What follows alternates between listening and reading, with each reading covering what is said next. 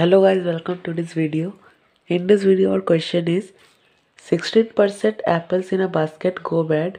If there are 42 good apples in a basket, find the total number of apples in a basket.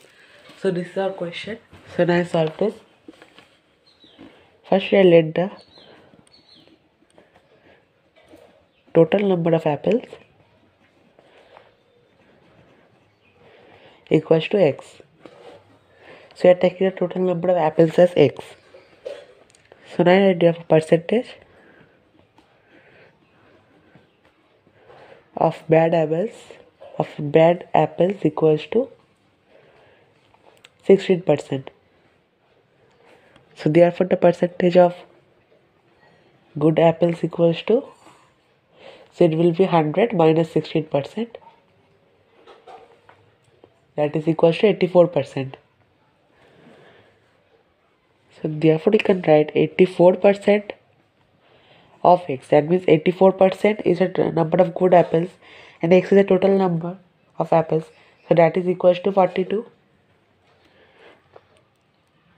So now you write 84 means you can write 84 by 100. Of means into x equals to 42. Or you can write 84 x by 100 equals to 42. Or you write 84x. Now you are taking 100 to this side, so it will go for multiplication. 42 into 100.